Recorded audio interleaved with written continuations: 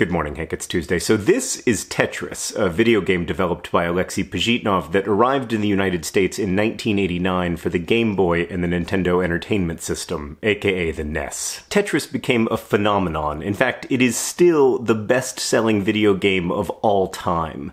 And lately, I've been wondering, why are humans suddenly getting much better at Tetris? First, a little background. There are two, great white whales of NES Tetris. The first is a max-out score. If you get 999,999 points, the game stops being able to count your score. The second is level 30. So in NES Tetris, the blocks fall faster as you level up, and once you get to level 29, they drop so fast that it's almost impossible to move them left or right, making level 30 seemingly impossible. Back then, there was only one player, Thor Åkerlund, who claimed to have achieved a max-out score in level 30, and lots of people thought he was lying, which, as it turns out, he wasn't. We now know that Thor was just, much better at Tetris than all other humans. Anyway, the weird thing about NES Tetris in 2008 is that far fewer people were playing it than played back in 1990, and you would think a larger player base would mean higher top scores. Like in 1990, hundreds of millions of people were trying to solve the problem of getting to level 30. By 2008, very few people even still had a Nintendo Entertainment System, let alone regularly played Tetris on one. But a few people never stopped playing NES Tetris, and as tends to happen when you do something for 20 years, they got pretty good at it. Also, by 2008, the world's Tetris players were much better connected to each other than they had been back in 1990, partly because the internet has connected all of us, and partly because smaller communities can be more tightly knit. Like, when 100 million people are talking, it's hard to hear anything but noise. So Tetris players started to learn more from each other. Together they figured out that you should always build your well of empty space on the right side of the screen, except as you approach level 29 when you should build it in the middle. Also, some of them developed a new strategy for moving pieces called hyper-tapping. And then in 2010, a tournament started, the classic Tetris World Championships, which brought the best players together in real life and motivated them to improve via competition. The quality of play at the tournament has improved every year. Like this year, several people achieved max-out scores in qualifying, and eventual champion Joseph became the first person ever to reach level 30 in front of a live audience. And then there's live streaming. Tetris players around the world now share their games on Twitch and YouTube, which allows other Tetris players to learn from them. Even people who've been top-level Tetris players for decades are changing their playstyle to reflect new discoveries in strategy. And as a result, dozens of people have now maxed out. And Joseph recently made it to level 31, a land previously only visited by the legendary Thor. Now, I want to be clear that getting a max out in Tetris is still, ridiculously hard, but it's possible. So why is humanity suddenly getting better at Tetris? Because a group of enthusiasts built spaces, both online and off, that allowed people to connect with each other over what is usually a very solitary hobby. And because small groups of deeply passionate people can often be more productive than large groups of casually interested people. I've been thinking a lot about that, which is one of the reasons Rosianna and I ended up starting the Life's Library book club, which thanks to your overwhelming response is now open for enrollment, link in the doobly-doo below. But more generally, I know it's fashionable these days to say that the internet is a festering cesspool of toxicity, and, it is. But the internet is also many other things, including one of the primary drivers of humanity's improved performance at a 29-year-old video game. Really, there is no the internet, especially in the era of personalized feeds. There is only for each of us our internet. I don't labor under the delusion that I can make the internet better, but I do want to make my internet better, and on that front, I think Tetris has a lot to teach me.